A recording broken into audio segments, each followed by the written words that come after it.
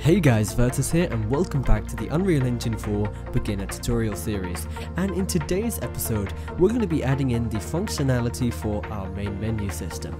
Now if you take a quick look in the view on my screen here, you can see exactly what we've been creating over the last two videos.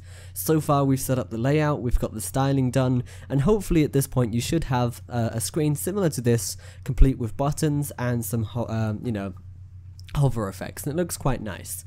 Now as of right now we don't have any functionality, and hopefully that's what we're going to be doing today. We're going to be showing you how to make it change between screens for the options screen, go back to the menu, just turning on and off the visibility for this stuff, changing the resolution, quitting the game, and lastly loading a level once you press the start game button. It's kind of simple. It's kind of easy to do, just make sure you hang on tight and follow along. Now if you haven't watched the previous two episodes on main menu creation, I advise you go ahead and do so using the thumbnails on the left hand side now. But anyway, without further ado, let's go ahead and show you exactly how we can add all of this functionality. At this point we're pretty much almost finished with our main menu. There's very little left to do. So if you have a quick look at my screen here, let's go ahead and see how we can sort this. So the first thing we're going to try and do is toggle the visibility for the main menu set of buttons and the options set of buttons. It's quite simple. If you have a quick look in here, you should be able to see there is a visibility section, so we can turn stuff on and off, and we can do all of that inside of Blueprints. So what we're going to do is, when the player presses the options button, it's going to go ahead and toggle the visibility for the main menu buttons and set that to hidden, and then toggle the visibility for the options buttons and set that to visible. It's quite simple. Let's go ahead and show you how to do it. The first thing we're going to do though is, because by default we don't want the options screen shown, we're just going to go ahead and select the options box, the vertical box that we made with all the buttons for the options stuff inside of it. We're going to set the default visibility to hidden. So if I go ahead and press play, you won't see it on the screen, and that's perfect. So the next thing we need to do then is go ahead and set up the button for setting up the functionality for turning all of this on and off. So if we go ahead and click the options button, and if we go down here, you can see we've got a couple of events: on clicked, on pressed, and on released. So what we're going to do is, when the button is clicked, we're going to go ahead and fire off a bit of Blueprint script.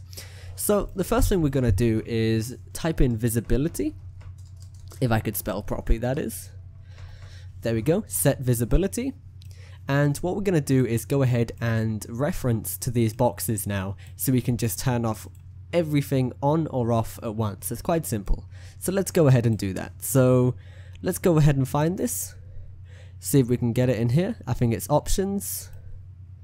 So what we need to do is, because you can't see it at the moment, we need to make sure the vertical boxes are actually shown as variables. So if you go ahead and click the box in the details panel, just make sure you go ahead and select is variable, so we can actually see it on the graph side. So go ahead and do that for the main menu buttons vertical box, and also the options one. So go back to graph, and you can see we've got our two vertical boxes here now. We should probably name these to make it easier. You might have done that already, but if you haven't, just go ahead and do it. I'm going to name this main. So yeah, I'm going to name the first one main menu box, and the second one is going to be options box. Just like that. So now if we go into the graph, we can start doing this. So the first thing we need to do when you press the options button is we want to get rid of the main menu stuff. So drag in a reference to the main menu box, just press get, and hook that up to the target. And then we're going to go ahead and create another set visibility node, and we're going to use this to toggle on the visibility for the options box. So let's go ahead and do that.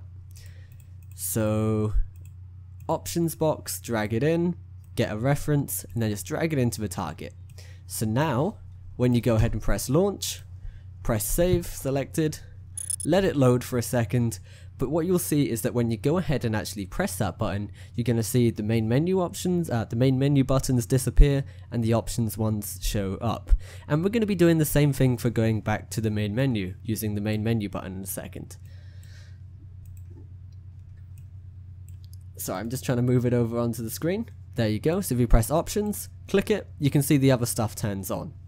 You can see that it hasn't disappeared made the other stuff disappear yet. That's because I forgot to change the visibility over here in set visibility.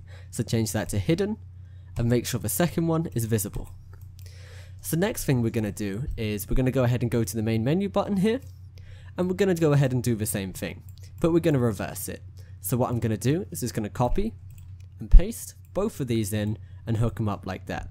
But this time we want to set this to visible and this one to hidden, and that will reverse the whole thing. So now that's all set up, so it should go from one screen to another.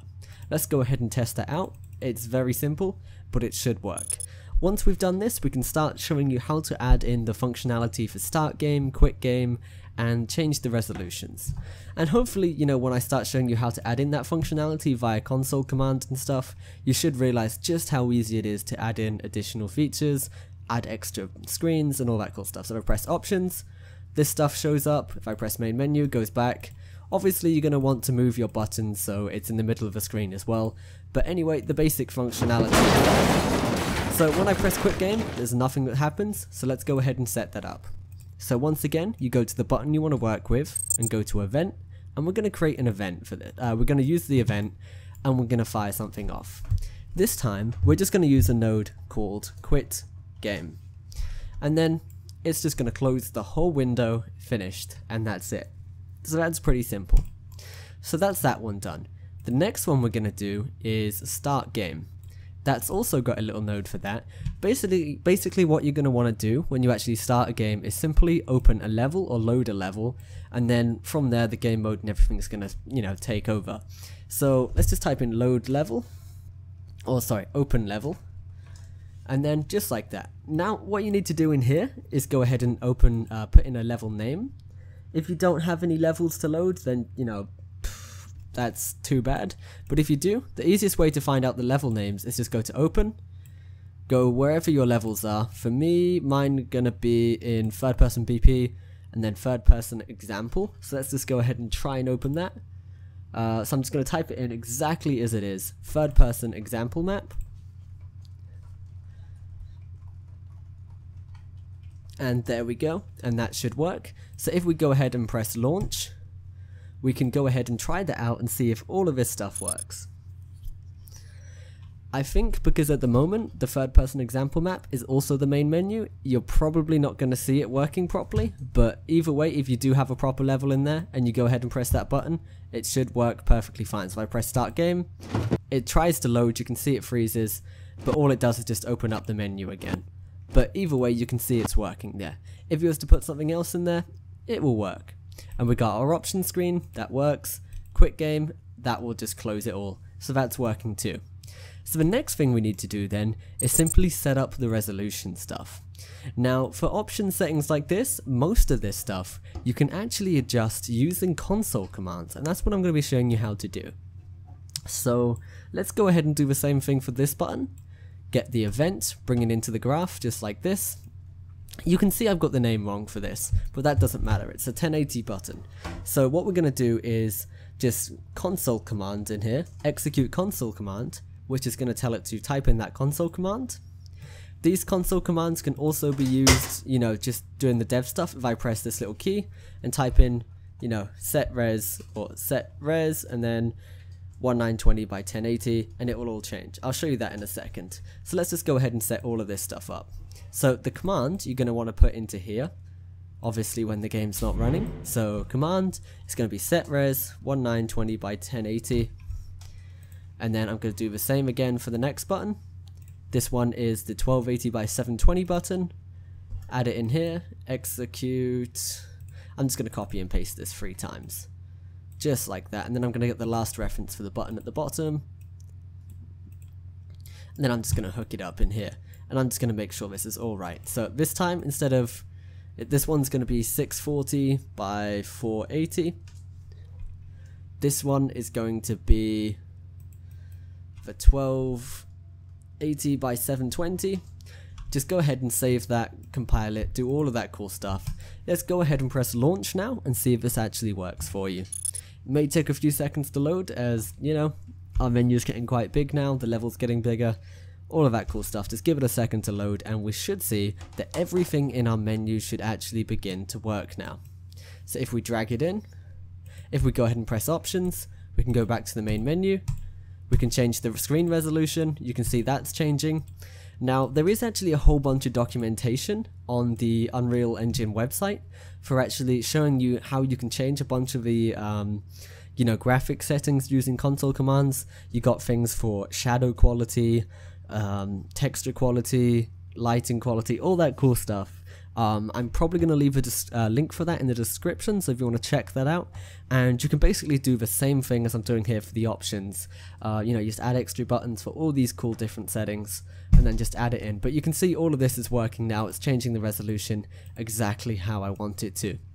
But yeah, that's pretty much the basics of our main menu. There's really not much else I wanted to show you.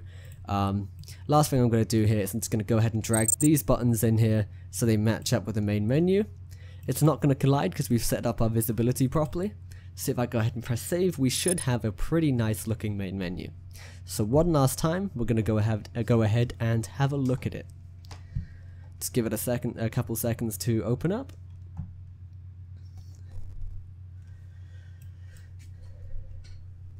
Okay, so here's our finished result. We've got our options menu. All the stuff looks really coherent, it's all in the right place. When we go ahead and press it, it's changing the resolution. There's loads of cool stuff you can do, but that is everything. Go ahead and experiment with other console commands, other ways of changing things with your game through buttons and the events. But yeah, I hope you enjoyed these 3 videos. I'm probably going to do some more stuff on, controller based inputs and stuff for main menus. But thanks for watching, comment, like and subscribe, and I will see you in the next episode. Goodbye.